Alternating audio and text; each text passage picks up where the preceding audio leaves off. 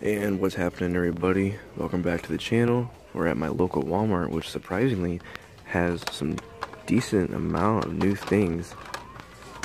Pretty decent amount here. We got the newish Boulevard set. Missing that Corvette and the Buick, it looks like.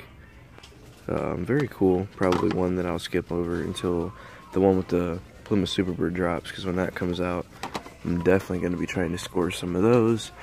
We got the Deutschland design, missing the Volkswagen panel bus, which is really the only one I'm interested in there. Oops, dropping stuff. Hopefully I didn't mess that up too much.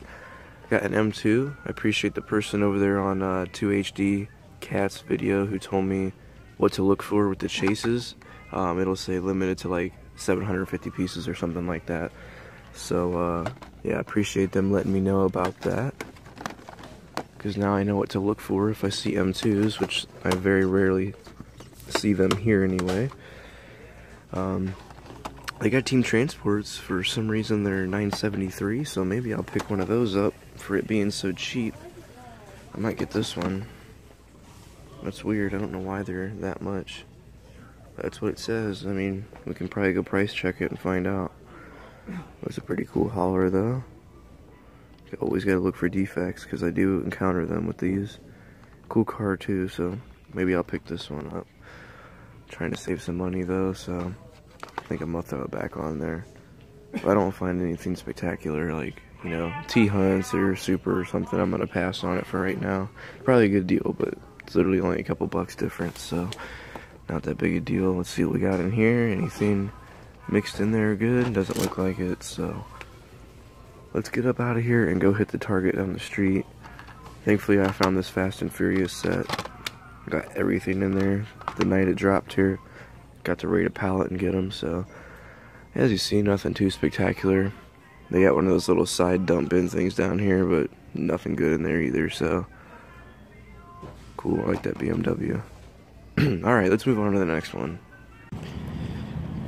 And we are at my local Target, which usually has some good stuff. I just scored that unicorn case in here a little while ago, so hopefully they got some more L case. Let's see what we can find.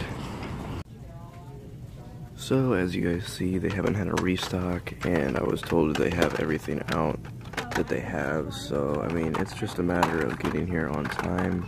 I see literally like a few L case like fantasy cars, but there's nothing spectacular. Like, I know all the GTRs are gonna get swept up, which I'm lucky I got the 2 out of that case whenever I got here that day.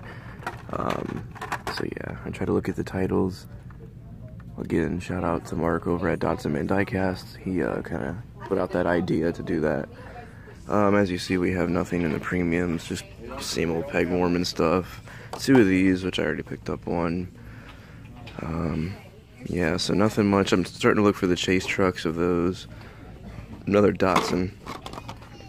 Already got one, still waiting to unbox it for some reason. I don't know why I haven't opened it yet.